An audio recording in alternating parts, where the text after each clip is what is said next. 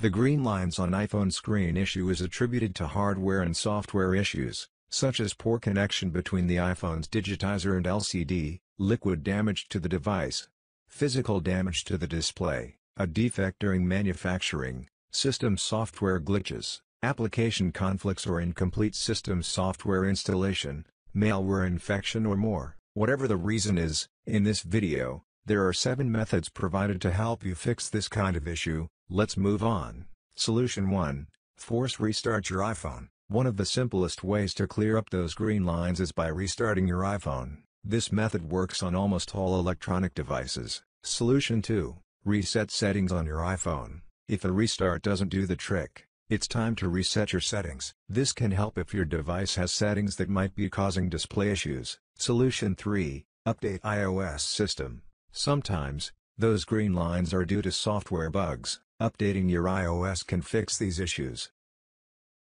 Solution 4. Factory reset iPhone. If none of the previous solutions worked, you might need to do a factory reset. This will restore your iPhone to its original state, but remember, it will erase all your data. Solution 5. Use MagFone iOS system recovery without data loss. Looking for a solution that doesn't risk your data? Check out MagFone iOS system recovery. This tool is designed to fix iOS issues without data loss. It's effective for various problems including green lines, white lines, black screens, and more. Solution 6. Test if iPhone screen is wet. Green lines can sometimes appear if your screen has been exposed to moisture. You can wipe the surface of the screen with a cotton cloth or use a hairdryer to dry any remaining water droplets. Solution 7. Contact Apple support. If you've tried everything and the green lines are still there, it might be a hardware issue. In this case, reach out to Apple support or visit an Apple store.